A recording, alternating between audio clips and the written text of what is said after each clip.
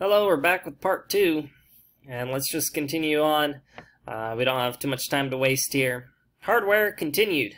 An optical disc allows for mass storage such as a CD-ROM or DVD-ROM. A lot of computers aren't coming with these too much. Everything's moving to cloud computing where your information is stored on another computer called a cloud.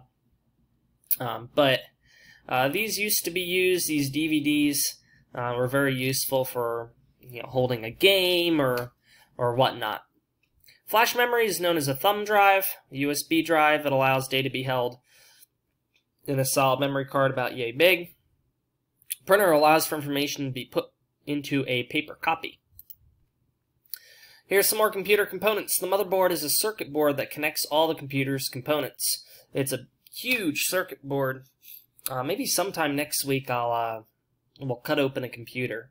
That'd be kind of cool. And it connects all the different components. If your motherboard gets fried, your computer is fried too. All other functions on a computer are built through software. Now this is where people get confused. Microsoft Word is a software. It's not something that you attach to a computer. It's not something physical. It's something that someone designed, that someone typed in. It's coded to perform a certain task. And programmers do these tasks. They do the science of coding. So they sit there and they type out long strands of code in order for it to do something. Now think about it like this. Of course, my cousin Dominic is a computer programmer. I may have told you that before. When he was learning programming, he was a junior in college. He was tasked to program a very simple game. It was a game where you had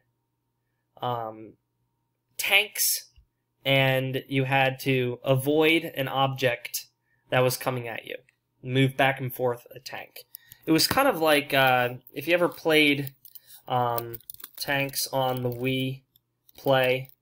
Well, I guess there's cheats for that. Let me see if there's an image here. Very similar to this. Man, this is a good game. A retro game here, where you have to hide and you can shoot different people with tanks. Except it was all black and white, and even the tanks it was just black. It looked like something out of the 1980s Pong. Things didn't really move all that much. The motion was choppy. It took him like 40 hours to program that all by himself. And he got an A. That's crazy to consider. Now imagine you want to program something like Minecraft. The hours, the thousands of hours worth of work that takes. That's incredible. Fun fact about Minecraft. Minecraft, of course, was purchased from Notch by Microsoft.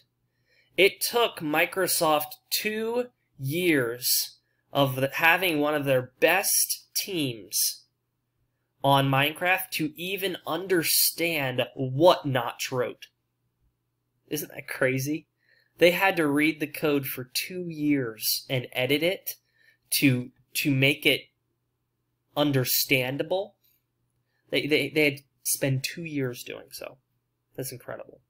So computer programmers can write really however they want. I mean, imagine how many ways there is to say hello.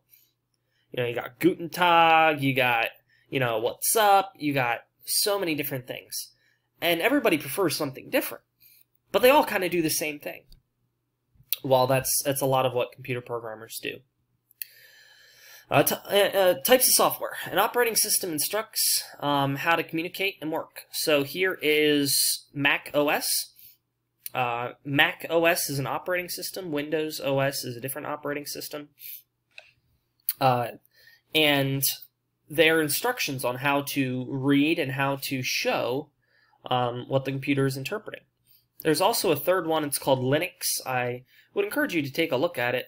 Linux is pretty cool. It's a free, user-made operating system, the biggest one in the world, and it has a lot of different cool things. And you can run Linux right from any computer, whether it's Windows or Mac. And if your Windows or Mac isn't working, you can download Linux and then run Linux instead of Windows or Mac.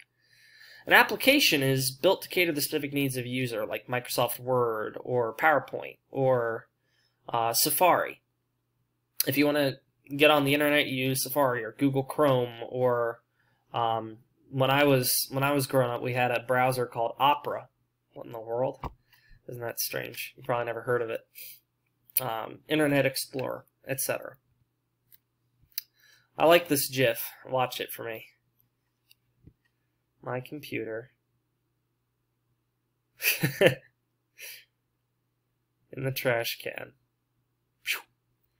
You ever have grandparents that are there, I'm gonna delete this GIF so that you can't watch it the whole time. You ever have grandparents that are completely computer illiterate, and just by like refreshing a browser, they look at you like you're some kind of Einstein, or you change out the batteries in a remote and they think you're a computer wizard? Well, my grandparents are like that. They have no idea what's going on, you know. I think my computer has a virus.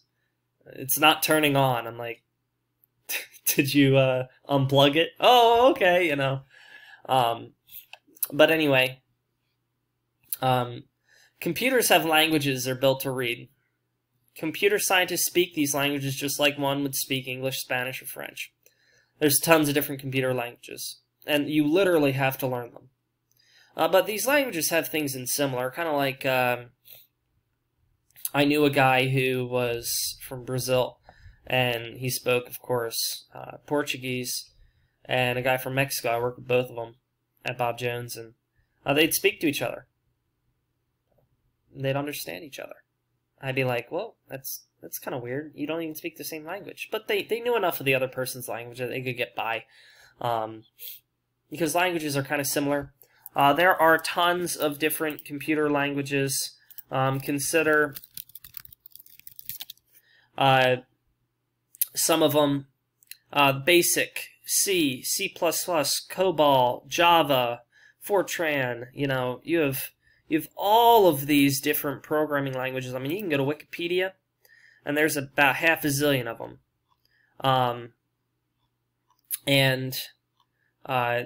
Wow, look at all these sources. Very cool. And in fact, I had a roommate. His name was Dan, and Dan got a job making a whole lot of money. He's actually retired. Anyway, he got a job making a whole lot of money, and his job was to code in a language he didn't even know. But he knew enough of lots of different languages that he figured it out very quickly. It'd be like if you already spoke 10 languages, you'd be like, oh, what's 11? You know, I could probably learn in a couple days, right? And each of these languages is pretty useful. For instance, Java runs in lots of different things that you might encounter in the world, whether we're talking about like a McDonald's ordering screen, you know, where you go and select whatever you want to order, or your TV or whatnot. You have certain ones like Python, which are very useful for video games, and it's a language. Sometimes the scientists make an error called garbage, making garbage in, garbage out, very popular phrase.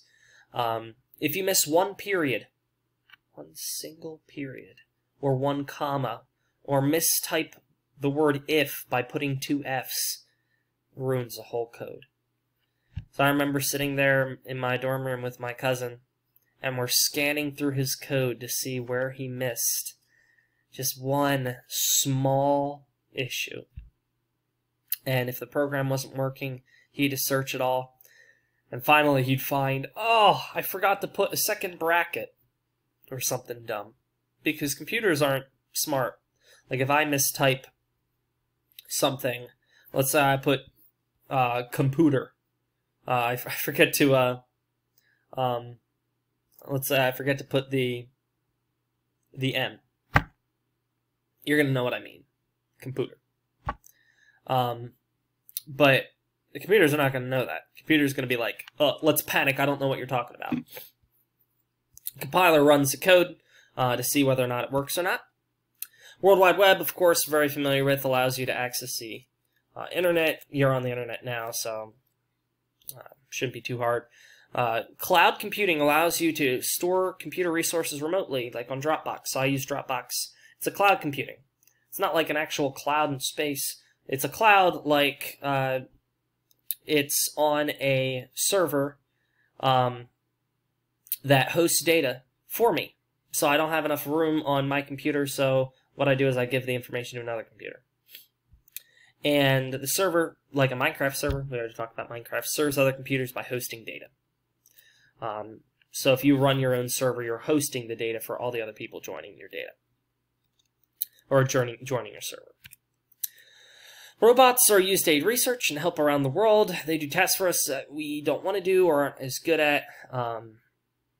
So there's a lot of robotics in like medicine right now. In fact, a lot of surgeries are just done by robots. They're not even done by humans because robots are so much better at it than we are.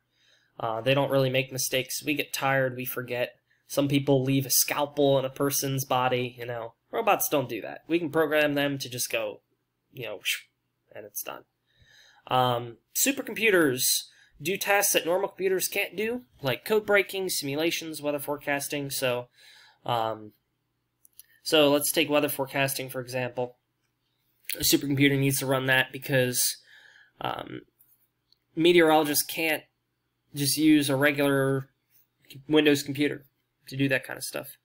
There's such a massive amount of data that goes into weather forecasting. You know, pressures from thousands of different machines and temperatures from thousands of different machines, compiling this data, sorting through the data. This weather forecasting, you need a huge computer to do that. And that's it. So anyway, I hope you enjoyed this video lecture. Do section review 16.3, page 401, and you are done with chapter 16, at least the lecture portion of it. There's still more to come when we start coding, and we have a couple different activities that we're going to do that are kind of cool, in my opinion. I hope you find them cool as well. I hope that you're interested in computers. If I weren't a teacher, say I couldn't become a teacher, I think I'd be a computer scientist. That's very, very cool. You can do stuff with computers that nobody else can. But it takes lots of work. A whole lot of work. And, well, anyways, I'll see you guys later.